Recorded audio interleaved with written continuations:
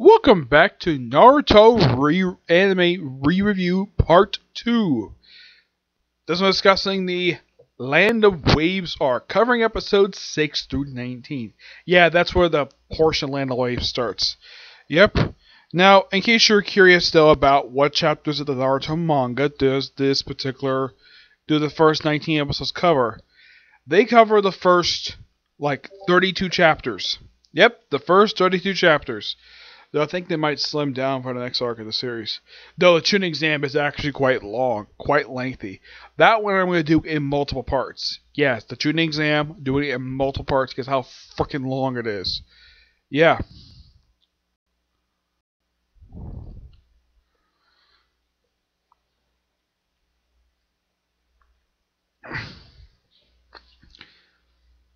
Now, this arc has a debut of about 4 characters per se, who still do come back in a way after this, but not really.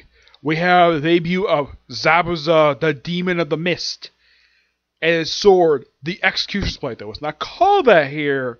Nope, the name of the sword is not revealed to ship it in, but yeah, it's the Executioner's Blade. It's this big, long blade that's got this couple holes in it. Yeah, the blade itself is basically, think of it as basically how tall my ceiling is, and basically the handle is basically starts where my desk is. That's how long the damn blade is. And it's got a long handle. And Zabuza, if he puts into a tree, can stand on the blade without breaking because he's that freaking thin. Also, he goes with a couple different outfit changes. First time you see him, he is shirtless. Then he's got the same type of sleeves that Sasuke has. Okay, the story of how... Oh yeah, there's also the debut of Haku, his weapon. Who... This is quite strange with this character. This character is very feminine. How? It has the face of a woman, despite the fact having a body of a guy. Yep, when Naruto first sees him, he thinks that he is a she. Because of the appearance. That's just the way Haku is. Apparently, he's one of, 2 characters I've seen in this series where it looks like it's a guy, looks like a girl, but it's actually a guy. But at least they don't dress like women. Not really, no. Okay, the arc starts off where first you have Team 7 accomplishing a D mission, retrieving a lost cat. And of course, well, there's some other missions they want to try out. And Naruto's like, can't you give us a more serious mission? And surprisingly, Sasuke actually agrees with Naruto. Yeah, one of the rare times he does during the first half of the series. Well, even he agrees. This whole thing of catching cats, this is not a good test of their skills. Especially since Sasuke was the best student of the group. So they quest a slightly harder mission. And, okay, fine. So, you guys be bodyguards for... Well, basically you'd be on an escort mission. Escorting a guy who's sort of a drunk. He's basically a bridge builder back to his home. Simple as that. Yep. And this is as the first time we see one of the gates that, well, Naruto go out. That we see Naruto and the gang go out whenever they go on missions. Now they use various different gates in the series. Yeah, there's basically gates on all 4 corners of the village. I think this is the South Gate, I think it is one of the most frequent gates used in the series. Yep. And a lot of the time these gates at night are closed, but during the daytime these gates are open. Yeah, that's how I know this because I've watched the series. That's how I know that. These gates are tall as skyscrapers. They're taller than actually on the buildings in the Hidden Leaf Village. So, basically the 5 of them go out and they get us to the village, and then they're attacked by a couple of hidden mid shinobi. Yep, first time you get sort of, and of course they beat them pretty easily. And they also explain basically a little bit more of the world of Naruto, where they explain the other nations. The village, basically they have the first mentionings of the sand, stone, mist, and the cloud village. Of all these villages, the sand village is actually, well, they make an appearance in the very next arc of the series, the tuning exam. The other villages don't, surprisingly. I think they do, but they don't do very much of them. You don't see some of these villages, like in the case of let's say the Hidden Sand Village. A lot of these villages don't even see. I mean, the Sand Village and I would say the Cloud Village are not seen until Naruto Shippuden. Here's a strange thing about the Hidden Mist, surprisingly, about this particular place. With the exception of flashbacks in present day, the place is never shown in present day until Boruto. Yes, that is the first time the Hidden Mist Village is actually seen. And here's the bunch just something by sheer coincidence. That's also the first time we see the Hidden Stone Village. Yep. Yeah, that's something quite strange though. Out of the 5 villages, I mean, obviously the most frequent one shown in the series of the whole franchise is the Hidden Leaf. Fine, whatever. And they also show the Hidden Sand Village, which they show that in the very next series. In the very next series, Shippuden. As a matter of fact, I seen the very first. They get seen like in the opening, in the very first arc of Shippuden. Yeah. You don't really see like the main place where the Kazekage lives. Yeah, and they do explain that who the other Kages are. There is the Razakage, the Kazekage, the Tazekage, and of course the Hokage, the 5 Kage. And they're basically the primary leaders. And basically the villages basically are on their own in the way. They're basically kind of self-financed, so they're supported by the Daimyo. Yes, they're supported by him. And he kind of gets approval basically who leads the village. As for how the village does its own thing, the Daimyo does not interfere with the affairs of the village. Yeah, they don't explain the Daimyo stuff until a little bit later on in the series. Yeah, and they don't have Daimyo show up until a little bit later. Yep, and they explain that's just after Hidden Mist. The Hidden Mist symbol, believe it or not, is some squiggly lines on their ninja plate, on the ninja headband. The Hidden Leaf is basically a big swirl with a leaf on it. The swirl itself, believe it or not, which is seen frequently on the sleeves and on the backs of all the Hidden Leaf, like ninja, that is actually not explained of what that is until Shippuden. When Naruto goes to some special training in the series. Yeah, he goes to train between the series, but that's when they explain what the swirl means and why the Hidden Leaf wear the symbol. Yeah, there's a big purpose. I won't explain it here, but I will explain it later on when I discuss the arc that discusses the actual swirl itself. But yeah, that's kind of the symbol of the Hidden Leaf Village. And I will explain later what the other, like, they do show the other ones, like other ninja villages with their own ninja headbands. I will explain exactly what they look like when I discuss the Chunin exam arc, because they show a little more of the villages. So, they walk along the road, and of course, it turns out that Tabuza, the bridge builder, turns out he misled the village. He did not want to hire more security because his village couldn't afford it. Also, the reason why he hired protection was because of a local shipping magnate. Gatso. Oh boy, this guy. By the way, this guy, fun fact about this guy, he is the only person I've seen in the entire series who looks like he wears regular shoes that cover their entire feet. Because like every single character who's in this series, like especially characters who are not ninja, wear these special boots that show off their toes. Yeah, that's probably something that's probably keen to ninjas, fine. But ninjas I've seen in other series, they don't really show their toes unless they're wearing the special sandals. But he's the one who looks like he wears like normal business clothes.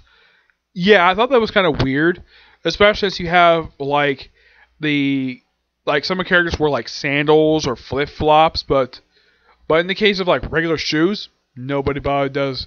Unless, of course, it's cold, which they very rarely show snow in the series. Which I'll discuss that when I discuss Shippuden. So, you see the bridge. It's not completed yet. It's still in construction. Yeah, I think he's about halfway done with it, but... So they get home and they see his daughter. Very beautiful woman, mind you. Yep. And they introduce his grandson, who is actually voiced by... Well, before they get to the village, they're attacked by... Zabuza. And Taku is not named here, but he's named a little later. Yep. And they briefly fight, and at one point Kakashi taken hostage. The Naruto and Sasuke come with an ingenious plan to free Kakashi by having Naruto transform with the Demon Shuriken. Yep.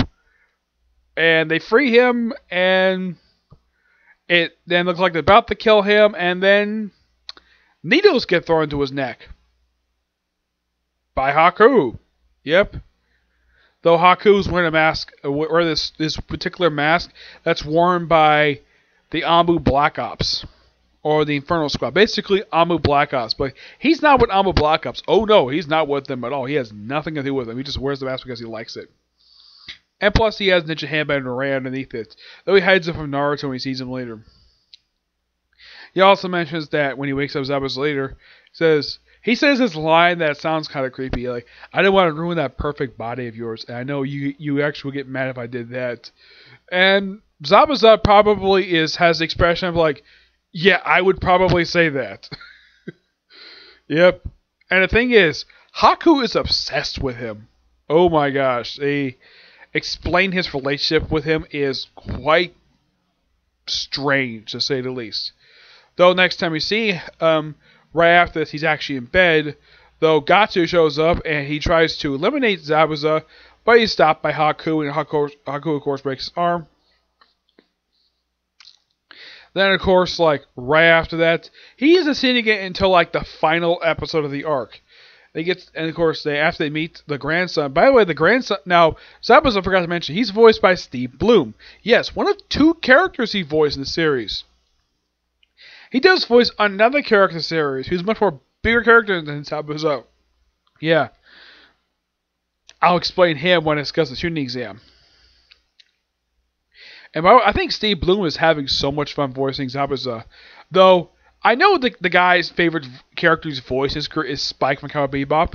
But here's the interesting question. I don't know if anybody's ever asked this. Who does he like voicing better? Zabuza or the other guy? I'll discuss the guy's name when I discuss the tuning exam. And how crazy this guy is. And how obsessed and how creepy he is. Yep. So... a lot of the time, this arc basically, because they figure out Zabuza's alive, so begins the training. We get the first time, well, Zabuza does something that basically that the characters will do after this. Walk on water. Yep, walk on water. And apparently, according to Kakashi, he has never seen this before, despite the fact he's later seen doing this in the first arc of Shippuden. And, by the way, Naruto was taught this later during the tuning exam arc. Yep. So, basically, him, Sasuke, and Sakura are taught to use chakra to walk up a tree, basically to help strengthen the chakra and to have a rematch against Zabuza. That's what they do for pretty much this whole arc. And here's the thing, Sakura completed her training early, because she completed it pretty quickly. So, her job is basically to continue bodyguarding Zetsu. Yep, continue bodyguarding him. He has no problem with it at all. And he probably thinking, man, it's so nice to have a pretty girl watch me. Despite the fact that Sakura is 12. Yes, Sakura is supposed to be 12 years old. And Naruto's got a crush on her. And like I said before in part 1, it goes nowhere. Yep, aside from the fact he kind of likes Sakura, it's a relationship that does not progress in the progression in a way that fans wanted it to. Especially since this relationship would never work at all. I mean, Naruto and Sakura. Yeah, there are fans who apparently don't like the fact he ended up with Hinata. So they pretty much created a fan-created child of Naruto and Sakura. Because Sakura ends up with Sasuke. I know I'm spoiling the end of the series, but that's the way it is in Boruto. So, and I'm on the side of the creator of the series, of who he chose to have Naruto end up with. Though Hinata is not in this arc, surprisingly. I've heard rumbling there's going to be a live-action adaptation of the series. I wouldn't be surprised if he went Hinata in this arc. I would not be surprised by that at all. So, after Naruto and Sasuke basically complete their training, like, Sasuke completes it's not much a problem. Naruto does kind of complete it in a way, though he also gets more training in, though he ends up basically more training overnight. He ends up falling asleep on the ground. And then he meets Haku on meth. He doesn't know this is Haku. It's just some guy with a pretty face. Yeah, and of course he acts kind of nervously around him because he thinks he's a woman. And he says, oh, by the way, I'm a boy. He's like, what? He's prettier than Sakura. Oh my gosh. Yes, he seriously said that in the series. Though he's voiced by a woman, still by the way. Yes, after all this time. Yeah, 15 years basically voicing this, where he's voiced by the same woman. Yeah. So, then once of course he had to complete, so he took kind of a day off, but everybody else had to go to the bridge to continue bodyguarding the bridge builder. And then of course Naruto basically thinks he overslept, but don't worry, he gave him a day off. So he goes out, and then of course not long after he leaves,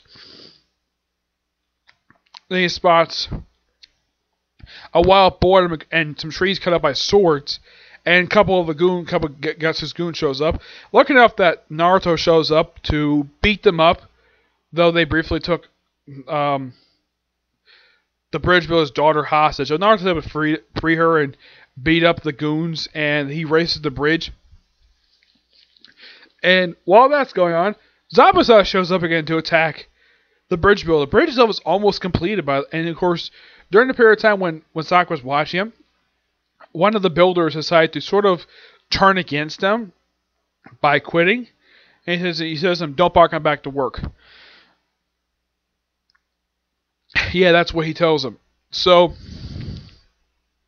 it's not long after this that Zabuza shows. We have a big brawl with him. Like, we have Kakashi fighting him, and of course, you have Haku face off against Sasuke. That's when Naruto shows up. And it's like, about time he showed up, though he able to save. And then, of course, Haku, and, well, he tries, of course, Zabuza tries to interfere, but Haku says, don't worry about this. I'll take care of it. Let me take care of this. And Zabuza's like, fine. I'll take care of Kakashi. Yeah, Kakashi, he knows all about Kakashi. Kakashi has, the first time ever seen the series, a Sharingan. He's not the only one who has it, by the way. Yeah, even Sasuke was surprised at the fact he has one. Then it's later shown, he's got a Sharingan too. Though his basically is a little different than...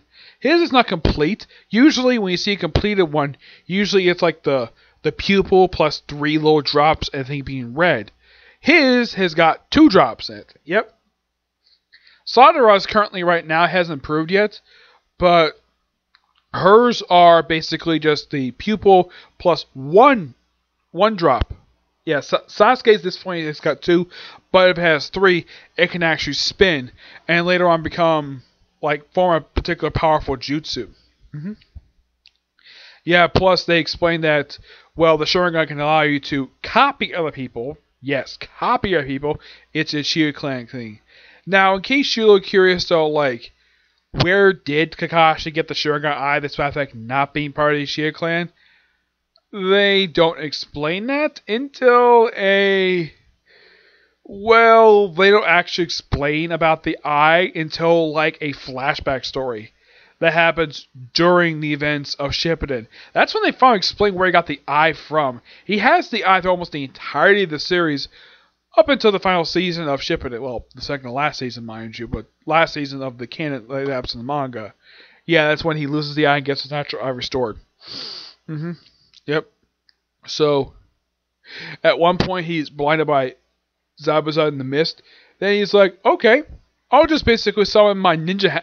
He's basically forms a jutsu, a summoning jutsu, summoning all of his dogs. Yes, the first time we see a summoning jutsu in the series. By the way, not the last time we see him summoning dogs in the series. He would do this also in... He won't do this in the shooting exam, mind you, but he will do this in the last canon arc of the series. Yep. Yeah, he does this several times in the whole series. Yeah, apparently he likes using dogs. Okay. Yeah, and it's later seeing these dogs all got ninja headband, all got the Hidden League ninja headbands on them, which sounds so cool. Yeah, but a dog? Really? But he's not the only one. They've also seen this series that people can have these summon contracts, they explain a little bit later, where, one of the characters shows up, later on in the series, they can use slugs, snakes, toads. One of the characters have an actual weasel. Yep, an actual weasel, which she later stopped using, by the way. It's never explained why. But yeah, summoning jutsu is... This is the first time I've seen this series. Yeah, you get a few first in this one. Yep, and Well, when first Haku first fights Sasuke, he traps him in his ice mirror prison, which has some holes in it. And somehow Naruto is able to squeeze right through, no problem. And then Sasuke and Kakashi's like, you're supposed to seek upon your enemies, not your allies, which is so hilarious. And of course, they try to escape from it, but they get paid him a bunch of needles. After Sasuke got hit by so many needles, Naruto does something. This is the first of 3 times he does in this particular series. He does a few times more in Shippuden, where he goes freaking nuts. And Kakashi figures though, wait, has the seal been broken? No, I think it's been loosened, but it's not been broken. And he kind of basically, his hairs are going a little bit longer. His feet, he gets nails looking like actual claws. He forms fangs. He destroys the ice prison and attacks Haku. And then he tells Haku, because he's basically Jews have been defeated. He also explains about Haku's backstory and the fact that his Kenki Genkai, that's what explains also Sharingan is. It's something that you're born with and it cannot be copied with a Sharingan. Yeah, apparently he was also believe it or not, it's later revealed he was the last of his clan to have this particular jutsu. Yeah, he was the last one. I don't know what happens to the rest. Apparently, it was explained that after a war, apparently people were afraid of people who have this particular jutsu, so they just killed them all. Despite the fact this is a freezing jutsu. Yes, a freezing jutsu. Yeah, by the way, fun fact, they actually have a character that shows up in the Kakashi-like novel who's got the same power as Haku, and she's part of the same clan too. I think they imply in the series that Haku might be the last one, but she's another one that uses the freezing jutsu. And Kakashi debuts his only jutsu he hasn't copied. He doesn't call it this yet, but it's the debut of the Chidori. Yep, his only known jutsu. And he's about to use it on Kakashi, who's basically pinned down by the ninja hounds. One of whom is a big one who's basically biting his shoulder. Like one's biting his leg, biting his arms. He's about to hit it, and then Haku steps in and gets hit with the same move. By the way, not the first this has happened to Kakashi where someone has stepped in front of his particular blast where he's trying to kill an enemy. Though last time it actually drove him crazy, believe it or not. Yeah, he nearly contemplated suicide over this and messed up his head. Yeah, he actually told a friend of his that he thought he actually killed her, but she actually was committing suicide because she had something inside of her that didn't want to get out. I'll explain more about that later on and who this character is. And by the way, she's got the same voice actors as Hanada. Yep, same one, Stephanie Steve. I'll explain more about her later. So, Haku dies in Kakashi's arms. And then, like, not long after that, then Gonzo shows up after basically Zabuza's, and of course Zabuza's miss has been basically removed. Sasuke, of course, is tended to by Sakura. And of course, meanwhile, the Bridge Brothers' grandson is trying to rally out the village. Though, after he tries to go by himself, they're like, yeah, we'll go too. Though let's mention off screen. And of course, Getsu shows up. And then, of course, since Zabuza can't use his arms, he says, boy, give me your kunai. He's like, okay, fine. He throws his kunai, catches it with his teeth, and proceeds to take out a lot of Zabuza's goons, and takes out the main villain himself. You might think it's Zabuza, but he really just a lackey. So he takes him out because he got fired, so he had no choice but to kill him. He even points out, though, I no longer work with him, so we no longer have a grudge. And Kakashi's like, I agree. We have no more gripe with each other. So after he dies, and of course Zabuza collapses, but he's still alive. And then he gives Kakashi one last request. Can you take me to him? And of course he lays him right next to him. And both Zabuza and Haku both die. And it's implied they're taken back to the Hidden Mist. Though it could be just some nearby village. Because it's not really the village hidden in the mist. Because that's not what the village looks like. It's just some other village. That just has to be nearby the village hidden in the mist. And they're both buried there. Yep, and they stay buried there until the Fourth Great Ninja War. Yep, that's when they come back. That was one of the most shockingest things seen in the series of when he gets revived. Him and Haku. Yeah, it is jaw-dropping of how they come back. Gatsu doesn't return after this, Now, Zabuza himself would frequently even mentioned after he would mention several times after this. He shows him in flashback, even though he's dead. Yeah, he's dead. The bridge builder himself, he would definitely return for Shippuden. Both him and his grandson, not his beautiful daughter, surprisingly, but his grandson, who apparently is becoming like a bridge build, could become a build like he is. Yep. And with the bridge completed, and after Naruto, everyone else leave, and of course Naruto tells Zabuza they convince him to basically attack his former employer.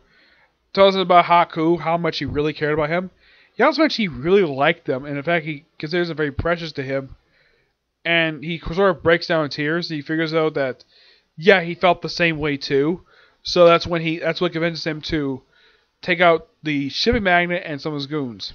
Not all of them, surprisingly, because before they actually like, who's gonna pay us? And then the village shows up, and then, of course Naruto summons his Shadow Jutsu, and of course Kakashi's like, okay, I got a little bit of chocolate left, and he goes, Shadow Jutsu. He's got a lot of Kakashi clones. I thought it was so funny. In fact, there's a lot of Kakashi Shadow clones. Yeah, he actually can do the Shadow Clone Jutsu. Mainly because he saw Naruto do it. Yep. And everyone's like, nah, we're going to leave because we're outnumbered. And these guys, believe it or not, will actually show up again in the episode with the bridge builder, where it's what happened with the group after they left this particular village. Yeah, and the bridge gets a name.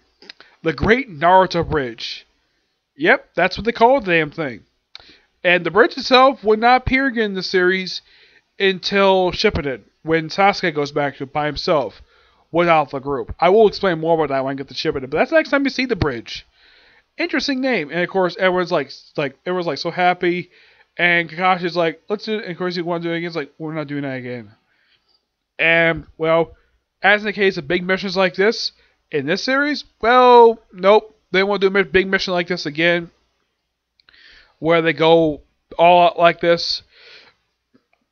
I would say next time they do this, basically an official mission where they're hired, does like this. They usually do this in the last official canon arc of this series, and they do a couple more times after this.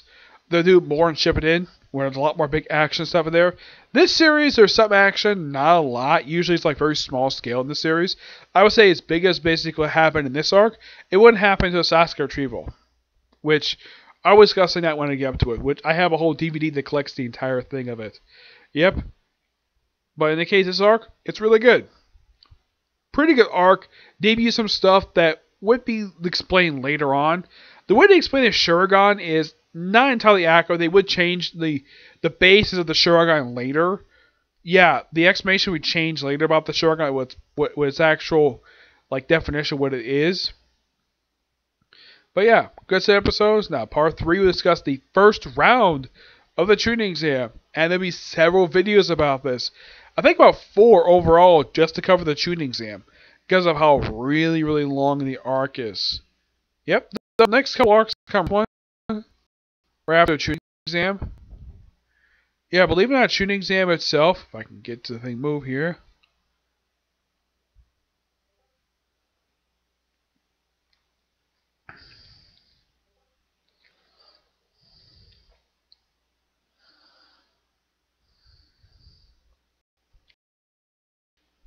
Okay. Next arc after this one, basically, next 2 arcs, the tuning exams goes from episodes 20 to 67, and the arc that comes right after that is only about 13 episodes.